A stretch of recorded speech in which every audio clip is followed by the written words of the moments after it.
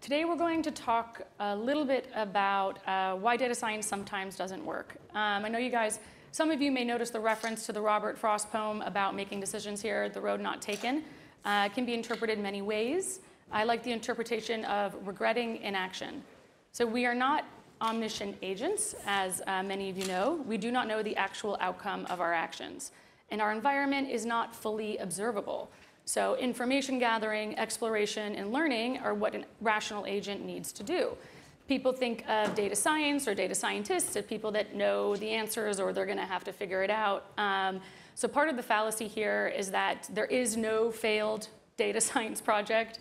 And there probably is no data science project that worked. But there is no project where we did not learn. So I'm going to have an emphasis in this discussion around what we've learned about our data, our operations, and our abilities to work as a team to deliver. So today we're going to discuss how we can improve. Let's jump to that. Sorry, I have to click on two machines. So first I'm going to introduce myself, even though Angela did a great job, and then we're going to jump into an exercise on experts, and I would really like some audience participation. We will talk about how an individual can grow in a data science-focused world and how we can emphasize value when delivering projects. If there is time, I'd love to answer questions, but not hard ones. No. Okay, so really quickly, who am I? Constant Impact is a boutique consulting firm focused on delivering high-value, end-to-end machine learning projects in the energy space with a small team of hand-picked experts. My name is Gibby. I'm a director at Constant Impact, and my role is to run effective teams that deliver constant incremental value with custom data-driven solutions. Okay, so today we're going to talk about the intersections of domains across energy and technology, even though in John's discussion earlier, he said it's probably not going to work. And we're going to discuss how we can tie the smaller pieces together to get closer to a global maximum. This simple graphic, you're going to see a lot of hieroglyphics today, so bear with me. So this simple graphic expresses what I'd like to emphasize today. On the left-hand side, you have the focus on an individual expert. Then we come together as a team. It's working and collaborating. And then as a team, we deliver value, hopefully. So as we get jumping on this expertise section, we're going to get to know the audience better. So as a practice in raising hands, please, for my benefit, so I can see how interesting this actually is, how many people in the audience develop or review code? Okay, that's great. How many of you have developed or reviewed code in the last month? This is really good. How many of you have written a unit test in the last month? Oh, perfect. That's the answer I wanted. Of the people who just raised their hands, how many of you had a degree in computer science? Okay, so the computer scientists are writing unit tests. Okay, so this has been really helpful. And the next 4 slides, we're going to show some terms that an expert in their field would recognize. The slides will cover engineering applications in energy, mathematical modeling, and technology to specifically operationalize machine learning, as well as another slide that talks about the features of a great teammate. You will notice I'm staying away from HPC terms. My assumption was you guys were all already experts in that. So here we go. Okay, so with a show of hands, have you in your work experience made decisions, big or small, to use or not apply any of the terms shown here? As a hint, you should see seismic imaging. This is energy space related. So I'm hopeful that the kind of concept here is that across the 100 engineering disciplines, some of you have made decisions around this. Seems like only 3 of you. Okay, a couple more of you. That's good. Then we have the next slide. Who considers themselves an expert at mathematical modeling? And you are And you don't have to be bashful and be like, I'm not an expert. If you're working with these terms, if people are counting on you to answer anything in the field of mathematical modeling, then we would consider you an expert here. Very few experts at this conference today. Okay, so I mean, it's hard to put all math terms on one slide. Going with the next one, in order to create a digital solution to any of the problems just shown on the previous two slides, we need to be thinking about the fields of data ops and ML ops. Who considers themselves an expert in deploying data or analytical solutions? The same people are experts at a lot of things, guys. Which is totally okay. All right, so what's... Okay, so now, who considers themselves an outgoing, talkative person and a great teammate?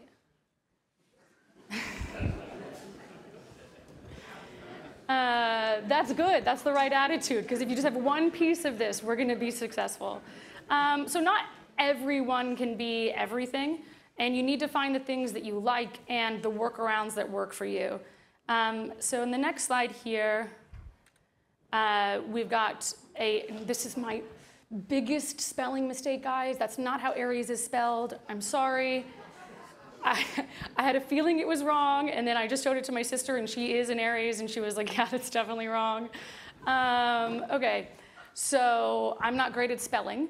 But one of the things that we want to talk about when we talk about what is data science is how broad it is, right? It's really leveraging a toolkit to solve a problem. Similarly to how you're going to write a math problem to solve a problem that you're seeing in the real world.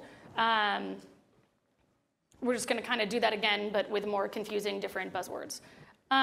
So a talk that I gave at Rice last year was about knowing what you don't know.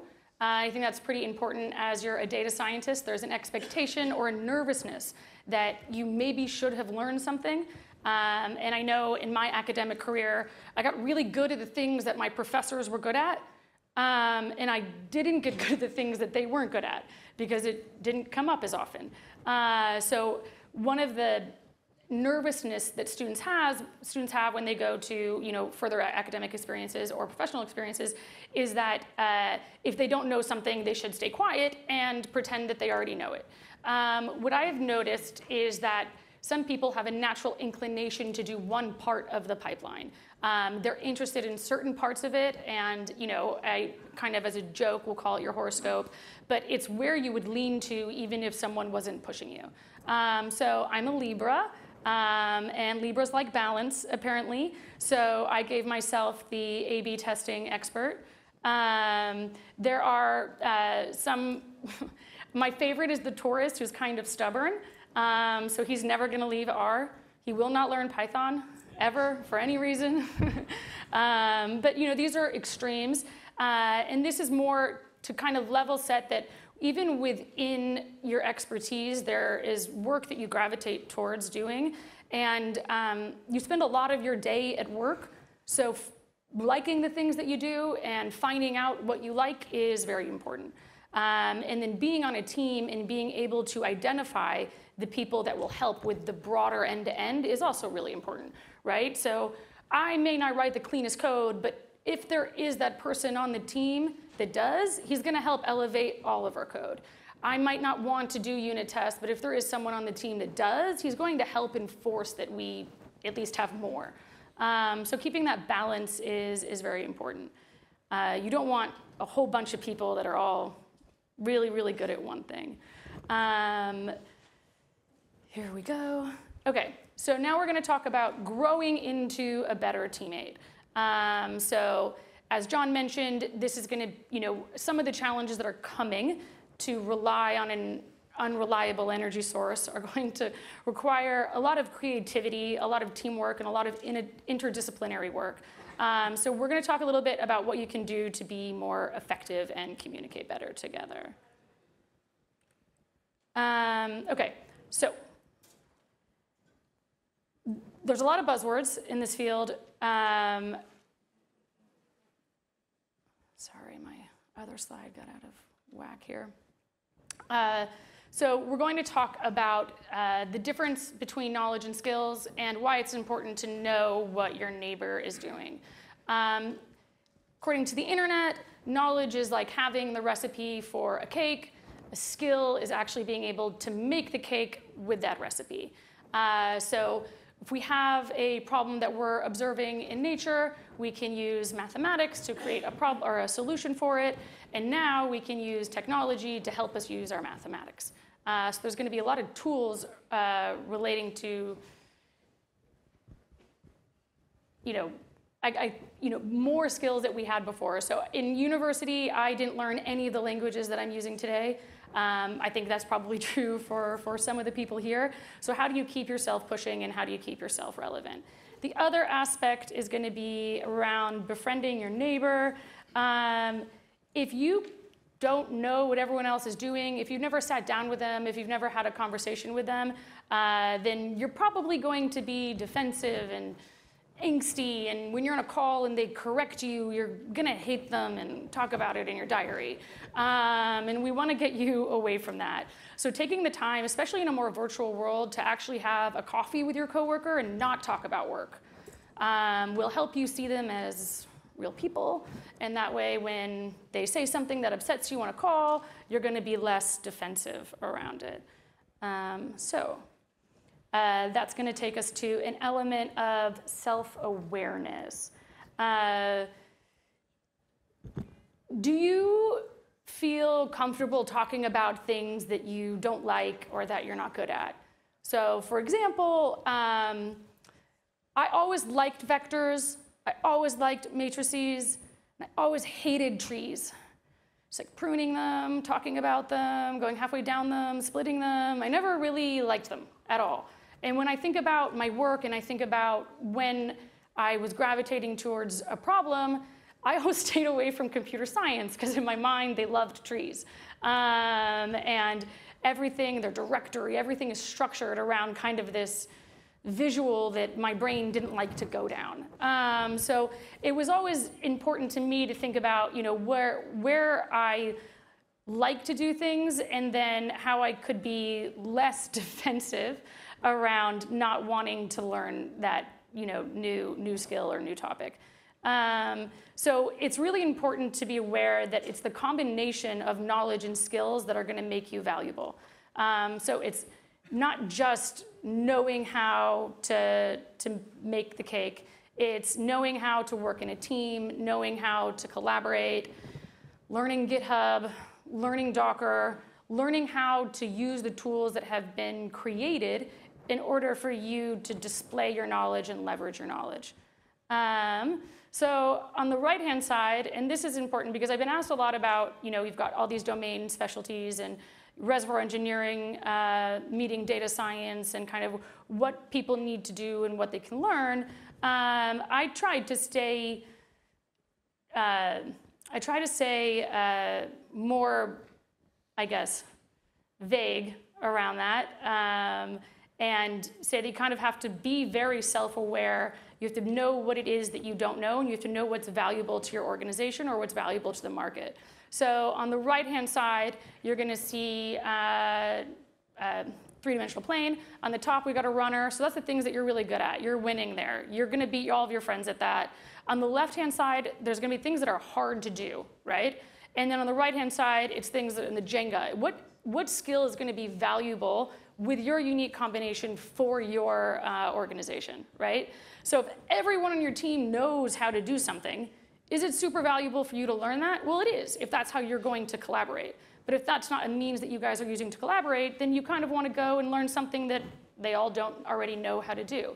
So if you think about that intersection of reservoir engineering and big data, what would make you valuable? What tools do you need to learn there to do both that either your team doesn't know or your organization doesn't know? And then your unique combination of skills is going to make people want you on their team. And I actually have a little note here. Most importantly, you have to do the work. So these are pretty slides, but you really, have to write down a ton of features and tools and technologies that you yourself aren't good at, or that you want to practice, or that you need to learn, and sort of go and do it again. So here, okay, so this slide is after you've had your virtual coffee chats for 15 minutes and you know everyone that's working on your pipeline, how do you explain to someone else what they do? And on the left-hand side here, I say, you should be able to explain it to your college course mate. And I use that expression because sometimes people are like, how would you explain it to your mom? And I find that very offensive as a mom. So how would you explain it to your college course mate? Did you guys, show of hands, anyone here have friends in college? While they were in college, did you have another friend who was in college? Only a few of you. Okay, that tracks. So there is, an expectation that you guys at least learn the same things. Even if your professional history went differently, you should be able to have a drink with that guy or girl and explain to him what you're doing and what the other people on your team are doing and why that's valuable. And if you can't, you're in trouble, and on the right-hand side, you're gonna see your project or your product is not gonna work. So if you don't know what your DevOps team, for example, is doing, high likelihood they're building something that's not for you, right? And that's gonna be a big issue. There was a different hieroglyphic that I didn't pick, which was the car that didn't have the windshield. And it's about the teams not talking together. So if you can't explain to someone that was your college course mate how Docker relates to your job, then something's probably not working. And I don't think you should have to explain the inner workings of a YAML script, but I do think you need to be able to explain what problem it's solving and how that problem relates to your work. Even on the sales side, I don't know if there's anyone here on the sales side, but I sometimes see there's a lack of interest in understanding the non-functional features of your product. And if you are out there trying to sell it, you're not going to be able to nuance why your product is valuable to them. And as an organization, you've invested in those people working on that solution together with you. So if they're there, they're not just a warm body doing nothing, right? They should be building something that is impacting what you're doing. So this might be my favorite slide. This is the importance of a contribution guide. And I love this slide because we're going to talk about how computer scientists have created an entire language and way of working and way of being on teams that requires them never having to speak to each other. And that's really, really important. It's really important today in 2023 when a lot of us don't want to speak to each other and we're all online. They've created this universe where all of their work is completely consumable. And it is because they work hard to write something that they're never going to have to answer any questions about. And because there's all these other little tricks in there, a standardization that has allowed them to contribute to each other's work. And I think a lot of the times we'll see, I'm going to use the reservoir engineer example, where you are writing code, right? But you're not writing it for someone else to consume. And technology was originally, or software is created for someone else to use. And a lot of people don't view the code that they develop daily as software, right? They think it's just for their own personal use, right? They created it, and then they're going to create a beautiful LaTeX presentation about the results of it, and nobody will ever look at their code or recycle their code or reuse their code. And software engineering philosophy have allowed computer scientists to scale their work, take each other's pieces, wrap up some other elements of work. And when you're talking about an enterprise that has finicky solutions, maybe they have finicky HPC solutions, and nobody is creating wrappers or recycling the work to make it more effective for others to use, it's not great. So when I mention a contribution guide here, I'm going to say If you're not using things and you don't think it's valuable to learn how a linter works, what static analysis tools you need to run, are you framing your repository with semantic versioning? Are you using PEP? Do you have any PRs? Do you have auto documentation? Has anybody reviewed your code? And do you have a unit test? If you're thinking those things aren't important to you, then your work is not going to be widely used. But if you start to use and adopt this, very special language that software engineers have created for themselves to allow for collaboration, then your work is going to get recycled, it's going to get reused, and you're going to be able to do cooler stuff. I also recommend having a discussion board, right? Be prepared to have your work discussed. That's going to get it improved. And most people are nice, especially if you have a virtual coffee chat with them first. So I think that's pretty important. And then for the experts that want their work to be more widely used, these skills are going to give you more visibility. Did anyone here contribute to an open source library today? A few of you. A lot of the ones that were doing unit tests. I like it, guys. And I don't know if I've got it here, but one of the reasons I love unit tests is because it tells me, and I don't know if you guys care, but it tells me that you sat down, you thought about how this is going to work, and we talk about machine learning. I hear it all the time. How do I unit test it? I don't need to unit test it. It's a clustering algorithm. What would I unit test? And then what are you proving? Why are you using it? What is its accuracy going to do to help you? Does it even mean anything? Because if you're not willing to spend probably an hour of your time to figure out if it works, then you're going to lose a lot of trust. Nobody's going to want to reuse your work. It's going to be hard for you to contribute. And I don't know, I won't like you as much. Okay, so here we have the next slide, and that's going to be around delivering together as a team. So we've talked about how teams can grow together, and now we're going to discuss the importance of establishing a baseline around your work.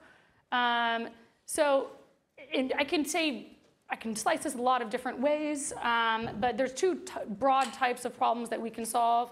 One is an established problem, and one is a potential opportunity. There's a lot of pros to the established problem, right? The organization is set up to consume the solution. It requires a lot of subject matter expertise. You're going to run into a problem if you continue to solve this problem, but the solution has stopped adding value. And again, kind of the road not taken in the beginning, a lot of the times you don't want to leave that problem because you love it. So on the right-hand side, we've got a new opportunity. Probably going to do it wrong. Lots of organizational change. A couple people might quit.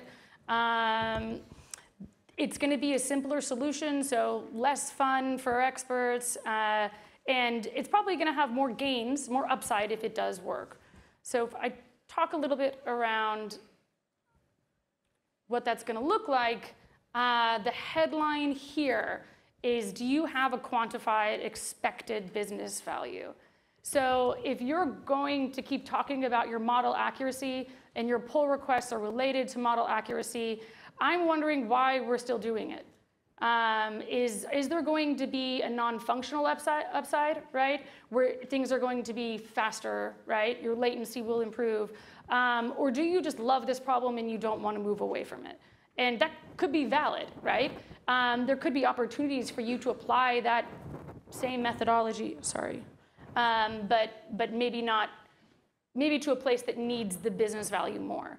On the kind of, in the legend here, in an established problem, we're not going to see a ton of pull requests related to a runtime environment, related to monitoring, right? It's just these pink boxes are the ones that we're going to see change.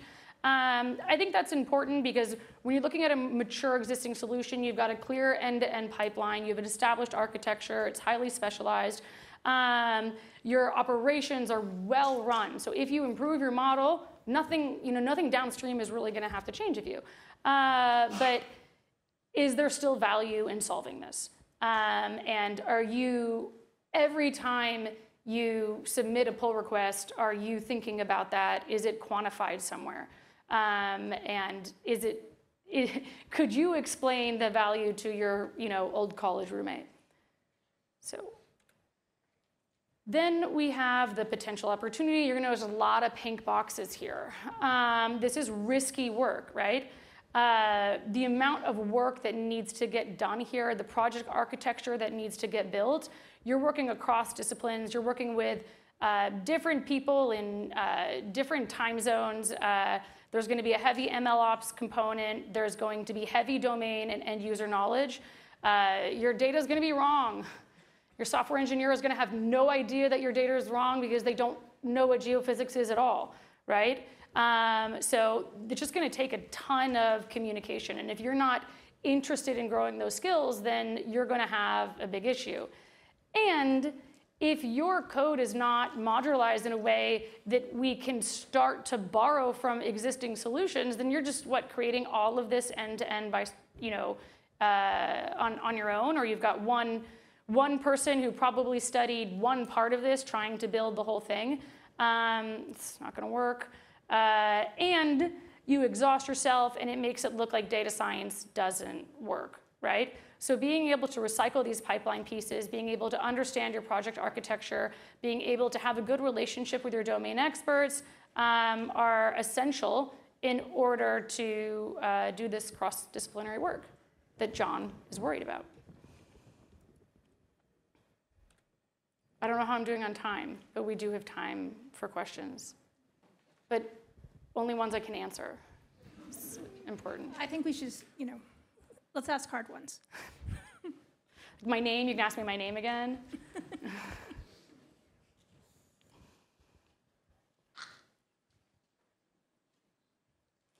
So you guys understood everything? You're good? They're experts.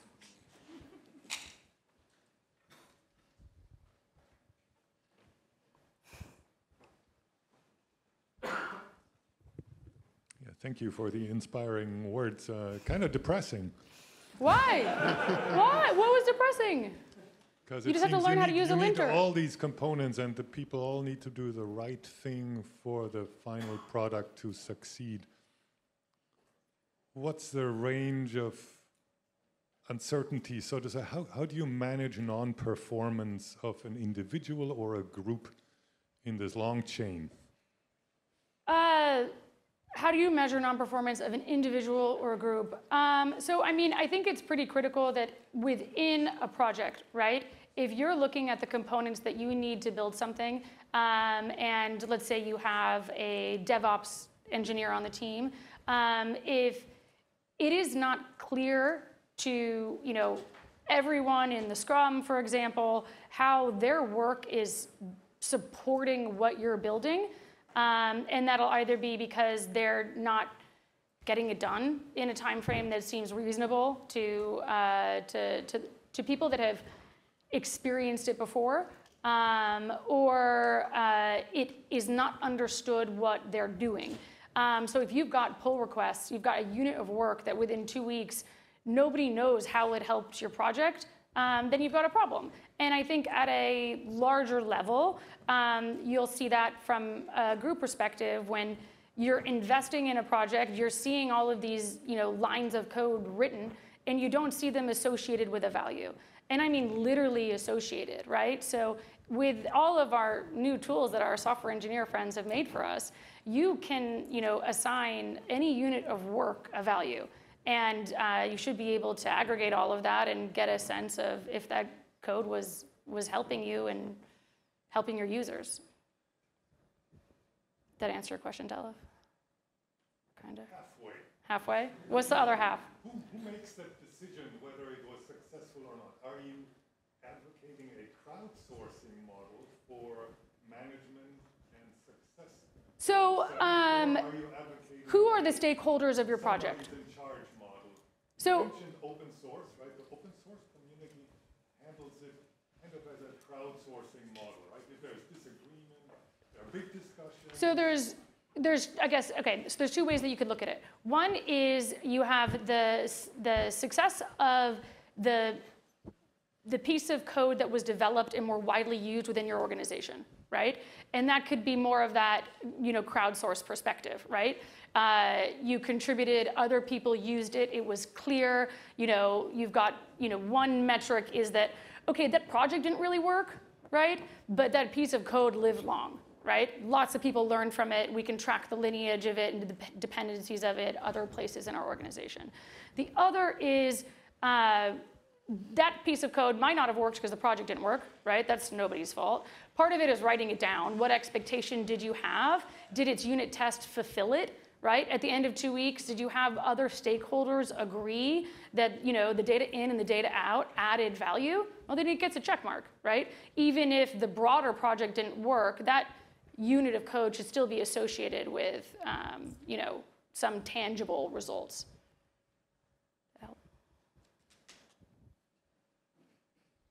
I kind of have a question. How does, if your team is, the size of 7 versus the size of 70, how do you... Oh, I don't like big teams. But I don't like big teams, especially if you go back to that last one, because you never really are going to work all together at the same time, right? So I don't know how to go back, guys. So when I look at this slide and there's so much to do, that's still 4 people, right? At one time, right? Because once one part of it is built, they don't really need to be on the team anymore, right? Or at least their role within the team is changing. So an element of it is and also you require a different level of expertise. If I just need to get something going, right? That's very different than when, now I'm, 2 years down the line and we're going to have different people make it actually better. But those are the same people that probably wouldn't have been on it to begin with. Do you have an upper limit of how big you would build a team? I would, okay, so it depends on how many people are 100% on it. Mm-hmm. I'd say if you have people that are dedicated 20% and less, and they're still in your sprint meetings and your team has grown to 35 people, you've reached your upper limit. Yeah. 8 feels good, 15 feels like a lot to manage, because just like I said, you have to understand if everyone's work is adding value. And once it gets so big, it's so hard to sit through there and assign that task and assign that work to material business value. I have a question for you guys, because that's what she does. How big are your teams, the people that are HPC managers? 6? It's a good team. 8 to 15. 8 to 15? Okay. So usually you guys stop at 15. Okay. And along a project, you might have more, and my favorite is you get a lot of people to train, right? So it's more like bring a friend.